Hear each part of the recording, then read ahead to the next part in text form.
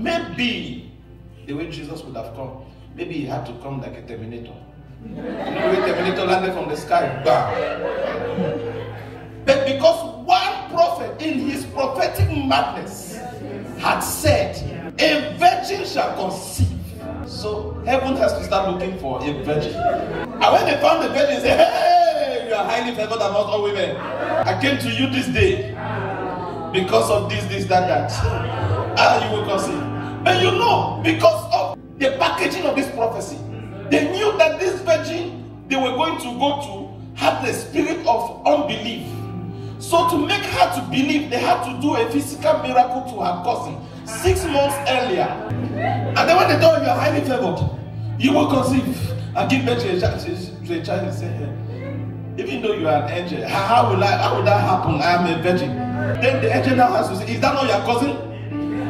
Elizabeth, who was barren? Now she is pregnant. After Mary left that encounter, she still went and saw Elizabeth. And the Bible says Mary stayed in that house for 3 months. It means she stayed to see if this is fibroid or this is fine boy. She did not still believe. She said, I will stay till I see it. And she stayed till John was born. That is when she went back to her own house. That is when she started believing that if this has happened with my cousin, it will happen with me. I came to prophesy to somebody.